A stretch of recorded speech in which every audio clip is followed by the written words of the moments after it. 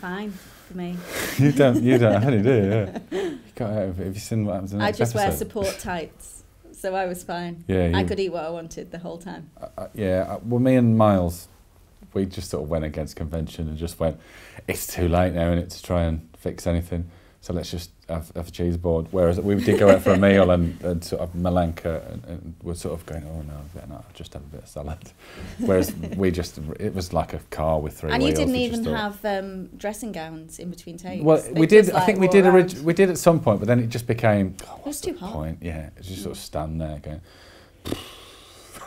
in your pants with a room full of 50 strangers.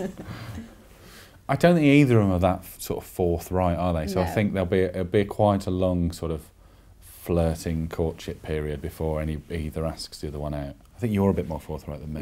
Yeah, and I think the nice thing about it is they won't they get together, and I think if you can kind of drag that out.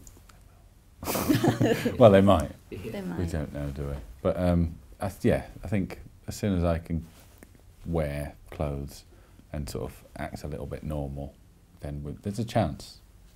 And I'm hoping to keep mine on. Yeah, he would go. I'm just going to wear more and more clothes. Do you want to go to a wimpy?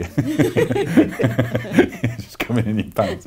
That's your wimpy. That's it. That's how that would work. They obviously fancy each other, but I think because Neil kind of takes control a bit and helps Sheila out, I think Sheila likes that in Neil. Yeah. Looks after her a bit. Yeah, I think I'm trying to impress you with how much Neil's trying to impress Sheila.